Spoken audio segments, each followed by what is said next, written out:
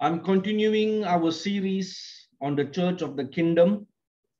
If you remember, the last few weeks we've been talking about the Church of the Kingdom. In the scripture is taken from 1 Thessalonians. And today we're going to look at 1 Thessalonians chapter 3, verses 1 to 10. 1 Thessalonians chapter 3, verses 1 to 10. I'm reading from verse 1. Wherefore, when we could no longer forbear, we thought it good to be left at Athens alone, and sent Timotheus, our brother and minister of God, and our fellow laborer in the gospel of Christ, to establish you and to comfort you concerning your faith. That no man should be moved by these afflictions, for yourselves know that we are appointed thereunto. For verily, when we were with you, we told you before that we should suffer tribulation, even as it came to pass, and ye know. For this cause, when I could no longer forbear, I sent to know your faith, lest by some means the tempter have tempted you, and our labor be in vain. But now then Timotheus came from you unto us, and brought us good tidings of your faith and charity, that ye have good remembrance of us always, desiring greatly to see us, as we also to see you. Therefore, brethren, we were comforted over you in all our affliction and distress by your faith.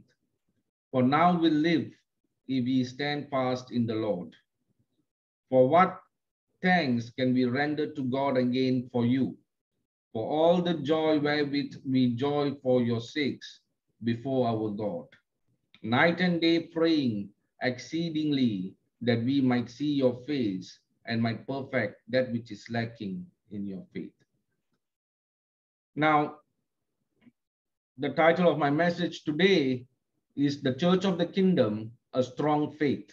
The Church of the Kingdom, a Strong Faith. And obviously this passage of scripture, 1 Thessalonians chapter 3, verse 1 to 10, has to do with the faith of the Thessalonians.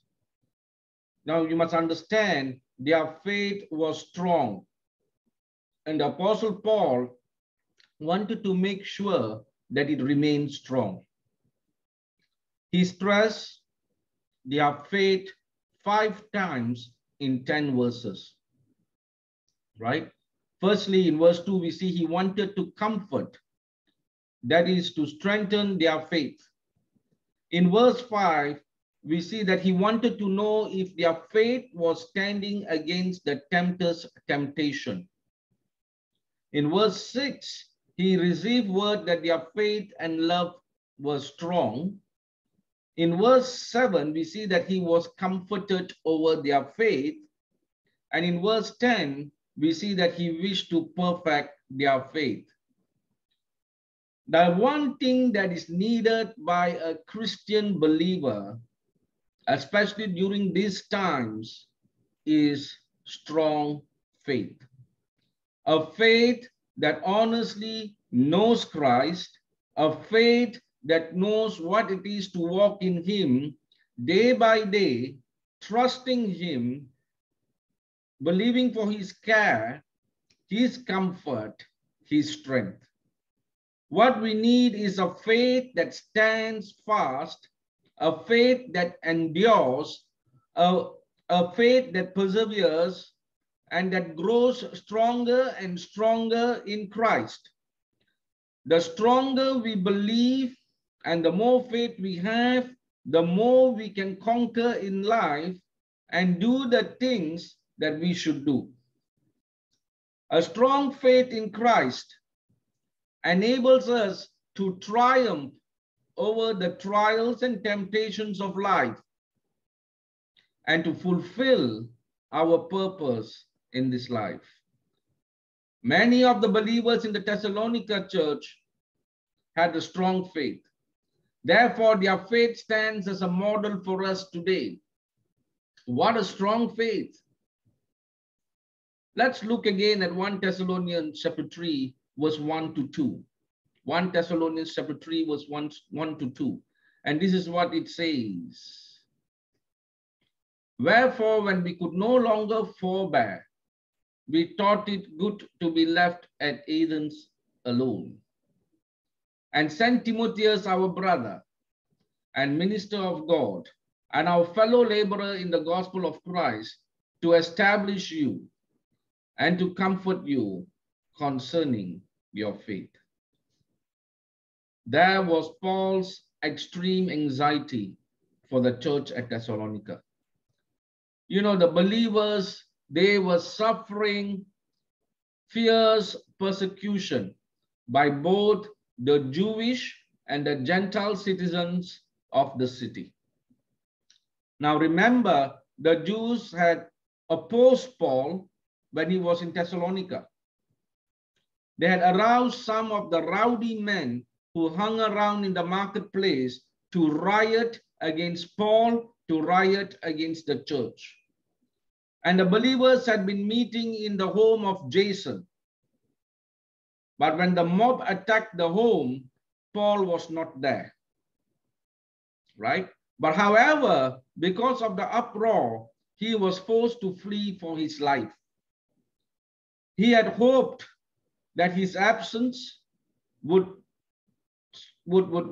stop the persecution, but his plan failed. The persecution continued, and apparently the persecution increased. The antagonists were determined to stamp out and destroy the gospel of Christ once and for all. And Paul fled to Athens. But his heart was in Thessalonica, longing for the believers who were suffering the fierce attacks of persecution. I want you to note what he says. He says he had reached a point when he could no longer bear the suspense over their welfare. He had received Christ. He had escaped the sin and death of this world. He had received eternal life. The Thessalonican church. When Paul had left them, they were standing fast in their faith. Had they cracked under these attacks of persecution? Or were they standing fast? They had to stand fast. It was a must, for their eternal destiny depended upon their continuing to follow Christ. Paul could bear it no longer. He had to do something. He had to do something. So he desperately wanted to return and to stand by their side, but he knew he could not. His return would only add fuel to the persecution. What then could he do? What then could he do? He would do the next best thing, send his right-hand man Timothy, right? Timothy was a dependable servant of the Lord. Timothy was a dear brother to Paul. He was a minister of God. He was a fellow laborer of the gospel of Christ. So if anyone could help the believers, Timothy could. Now note, Paul sent him to establish, Paul sent him to comfort the believers in their faith. Now the word establish means to support and to strengthen. The word comfort means to encourage and to exhort in this particular verse. Let's go on. 1 Thessalonians chapter 3, verse 3 to 5. That no man should be moved by these afflictions, for yourselves know that we are appointed thereunto. For verily, when we were with you, we told you before that we should suffer tribulation, even as it came to pass, and ye know. For this cause, when I could no longer forbear, I sent to know your faith, lest by some means the tempter have tempted you, and our labor be in vain. What is strong faith? A strong faith is a faith that is not moved by affliction. The word moved is taken from a word that means to wag the tail like a dog. Hence, it came to mean to flatter, to deceive, to lead astray by some deceptive strategy. Leon Morris is a commentator, he thinks that this is the meaning of these words. Now, this gives us some picture of the types of persecution going on. There was an attack of spreading lies. There was an attack of spreading rumors about the minister Paul, a persecution of deceit and guile, a deliberate strategy of deception. And apparently this was why the rumors of immorality and false preaching were launched against Paul. Those who opposed Paul and the gospel felt that if they could destroy Paul, if they could destroy his reputation, many would leave the church and some would even join forces with them against Paul. There was also the usual shameful treatment, the normal mockery and ridicule and cursing and verbal attacks against Christ and the life of righteousness to which the believers had committed themselves. There was direct confrontation and opposition, standing face to face with the believers and opposing their beliefs and threatening them if they spoke about Christ. There was physical abuse by mobs. There was the use of civil authority. There was use of law against them if they continued to worship and speak about Christ. Now, little could be launched against the church and its believers, except martyrdom itself. But note what Paul says, no man should be moved by these afflictions, despite the shameful treatment and savage attacks. The believer is not to be moved away from Christ. But when the attacks are so severe, how can the believer keep from being moved? How can we stand fast? I want you to note three things today. Three things. Firstly, the believer must know that he is appointed to persecution. The believer must know that he is appointed to persecution. The believer shall suffer persecution. Note that Paul had taught the Thessalonians that they would suffer persecution if they accepted Christ. Why?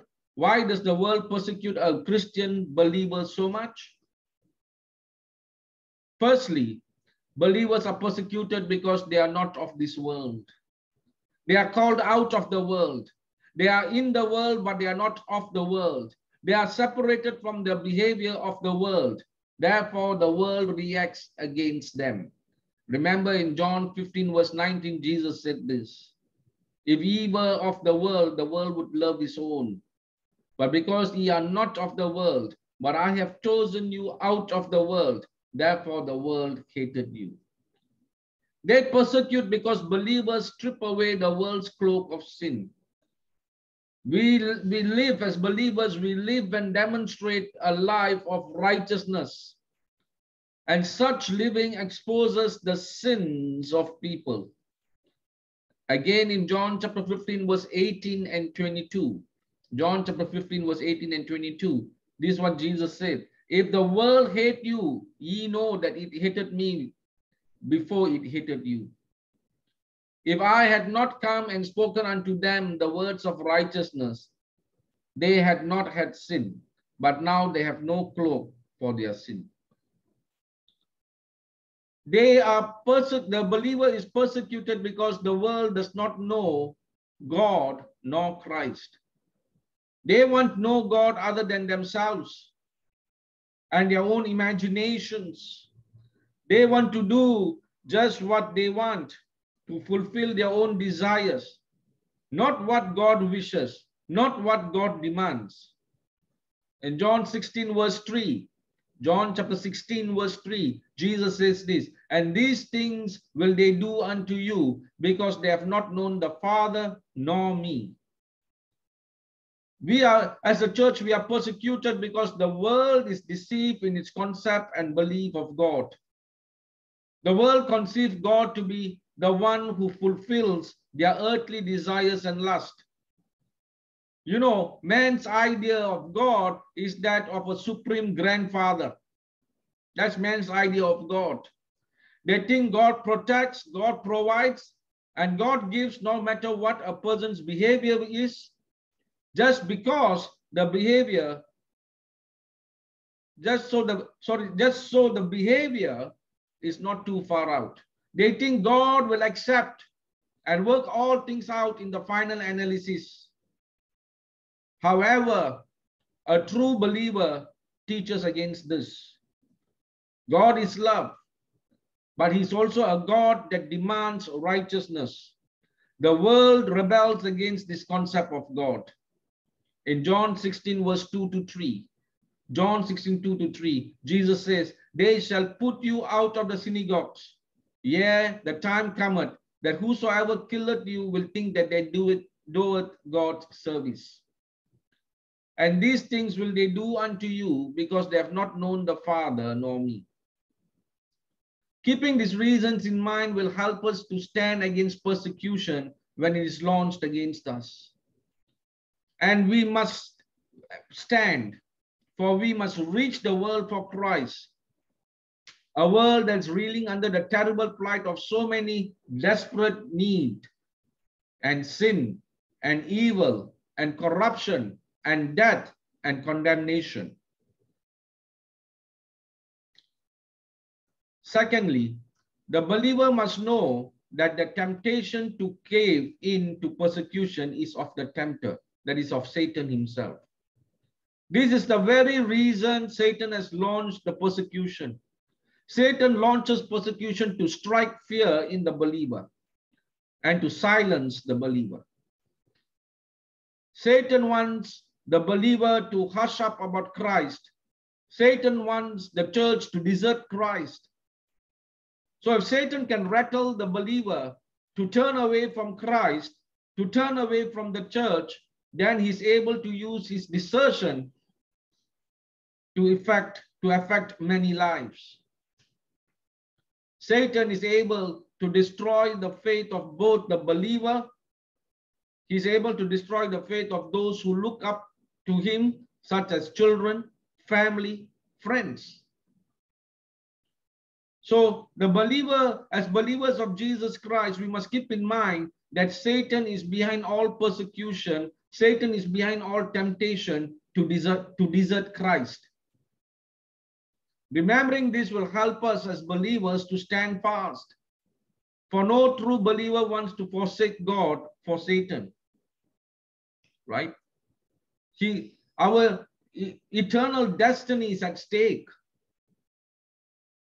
And thirdly, the believer must know that the labor and message of the minister is not empty. Christ died for our sins that we might not perish. Christ gives us eternal life. He gives us the privilege of living forever and ever in the new heavens and earth that he is to create. But if we desert Christ, then all the labor that has gone into leading us to Christ is empty. The work of the minister and those who have taught us will have been useless. We must not therefore give in to the temptation to move away from Christ. We must stand fast in affliction, no matter how severe the attack is. Standing fast in persecution is the sign of a strong faith. In Philippians 1 verse 29, Paul says, for unto you it is given in the behalf of Christ, not only to believe on him, but also to suffer for his sake. 1 Thessalonians chapter 3 verse 6. 1 Thessalonians chapter 3 verse 6. But now when Timotheus came from you unto us and brought us good tidings of your faith and charity, and that ye have good remembrance of us always, desiring greatly to see us, as we also to see you. What is strong faith? Strong faith is a faith that gives forth an excellent testimony. When Timothy returned from his mission to the Thessalonian church, he had a glowing report for Paul, right? Firstly, he says that the believers were standing fast in their faith in Christ. They were not buckling under persecution. They were not buckling under temptation to be silent about Christ.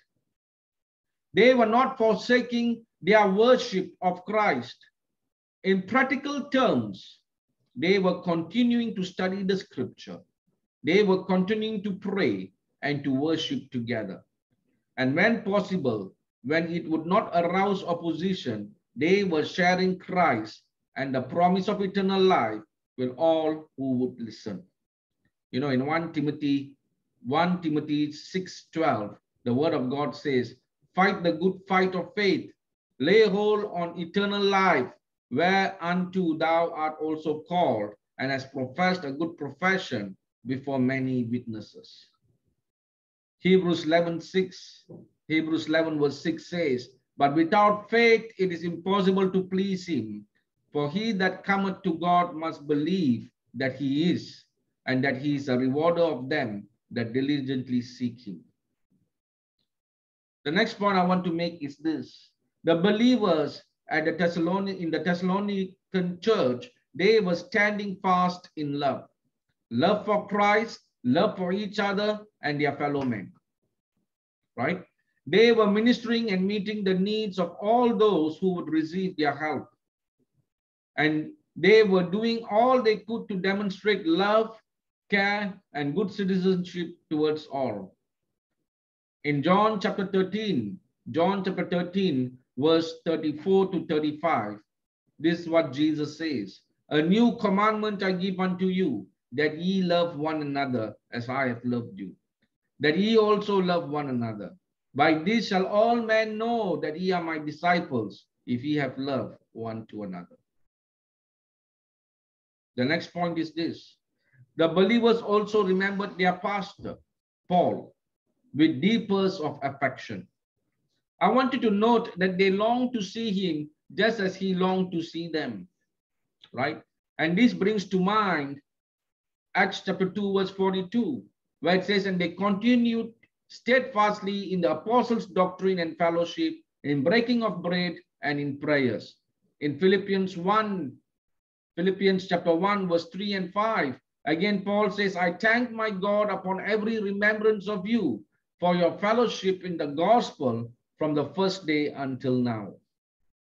What a dynamic testimony of strong faith. The kind of faith every believer and church should covet.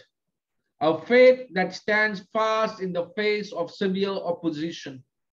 A faith that demonstrates the love of God, the agape love. A faith that longs for fellowship with its pastors.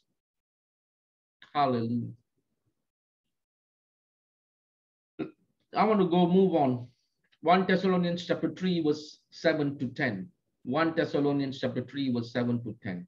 Therefore, brethren, we were comforted over you in all our afflictions and distress by your faith.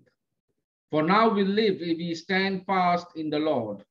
For what thanks can be rendered to God again for you, for all the joy wherewith we joy for your sakes before our God. Night and day praying exceedingly, that we might see your face and might perfect that which is lacking in your faith. What is strong faith? A strong faith is a faith that stirs the hearts of its pastor and fellow believers. I want you to note 4 important points here. 4 important points.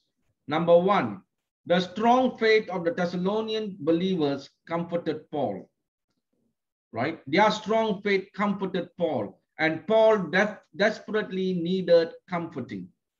The word comforted means, in this passage, means encouraged and strengthened. Why did Paul need encouragement? Why did Paul need strengthening? It was not because of the Thessalonians, because Timothy's report already comforted Paul's concern over them. I want you to note that scripture says that Paul says in this scripture that he was in some affliction and distress. And the words when you translate it, it's actually, they are very strong words, very, very strong words. Affliction, it means choking, it means intense pressure, intense stress. Distress means crushing trouble. Remember, Paul was in Corinth when Timothy arrived with the glorious news of the strong faith of the Thessalonians. A fierce persecution had broken out against Paul and the church in Corinth, and he was dragged by the Jewish religionists to stand trial before the Roman court. He was released, but the persecution against Paul and the church continued. You find all this in Acts chapter 18, verses 1 to 17. And apparently some threat happened to Paul that is not recorded, as so much that happened to him is left unrecorded. There's so much in Paul's life that's not recorded in the Bible, right? But whatever it was, it brought great affliction, it brought great distress to Paul. The point that I want you to note is this: the testimony of the Thessalonians strengthened Paul, it encouraged Paul in his ministry. Their faith in Christ was strong, and God used the testimony.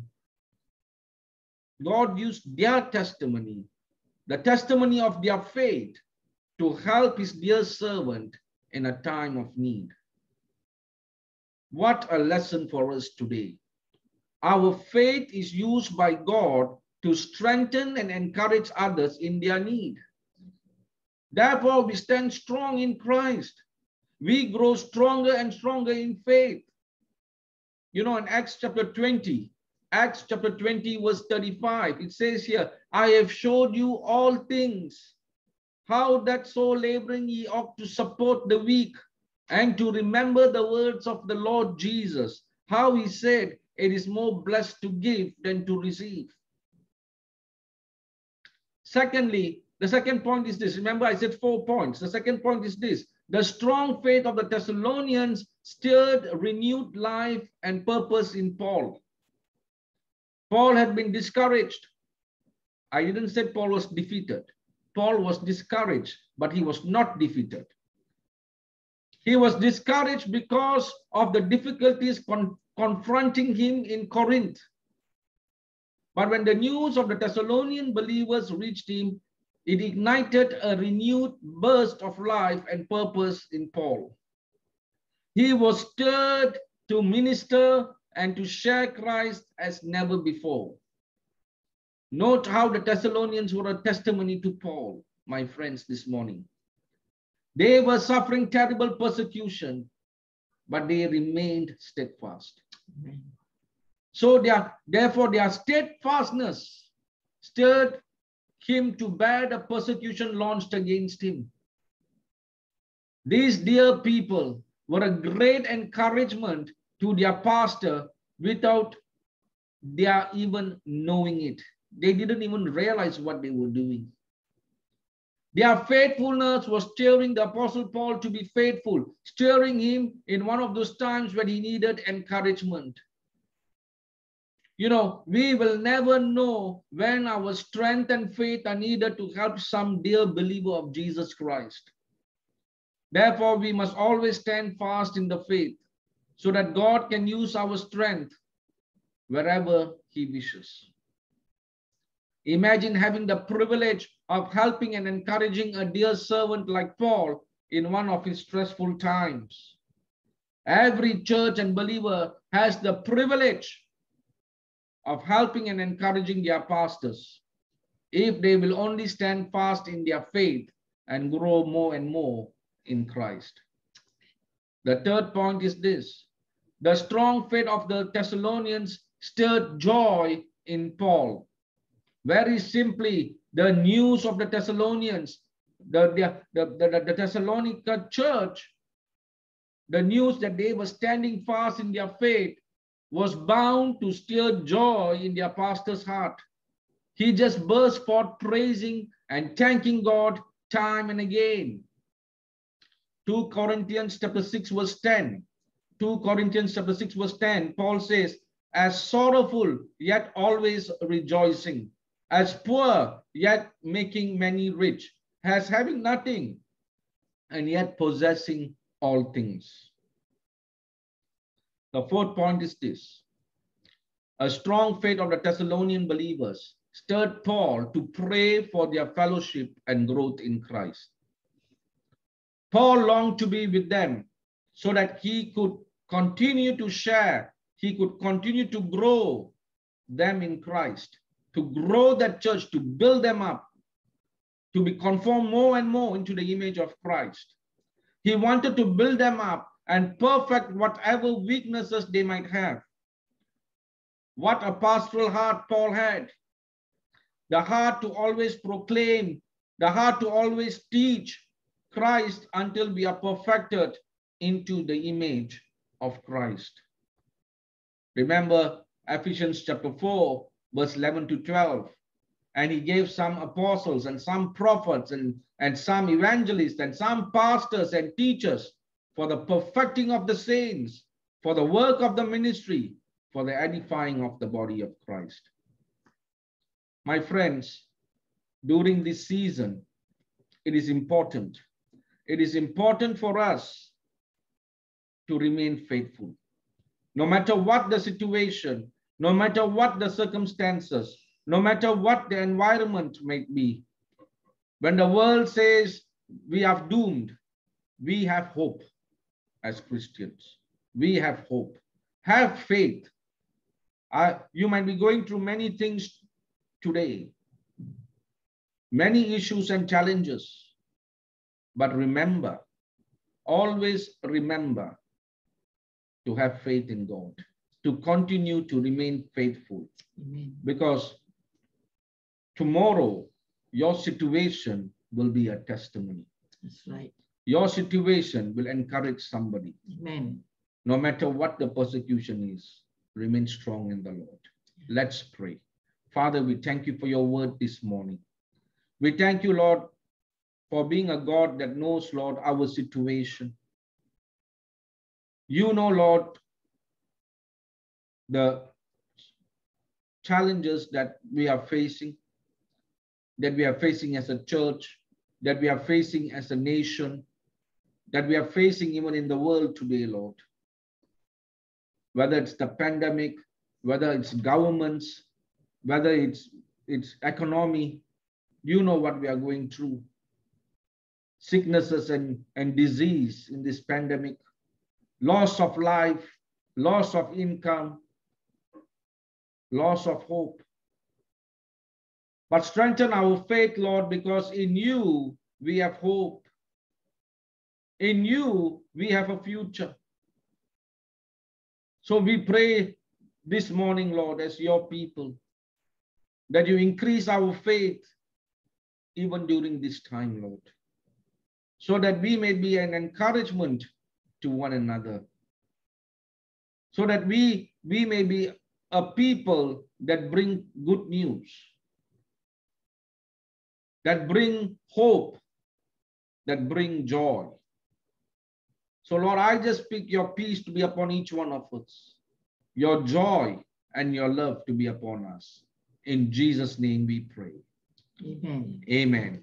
To our friends on Facebook, we'll see you all next week. God bless you. Have a wonderful week. To those who are here, please hold on.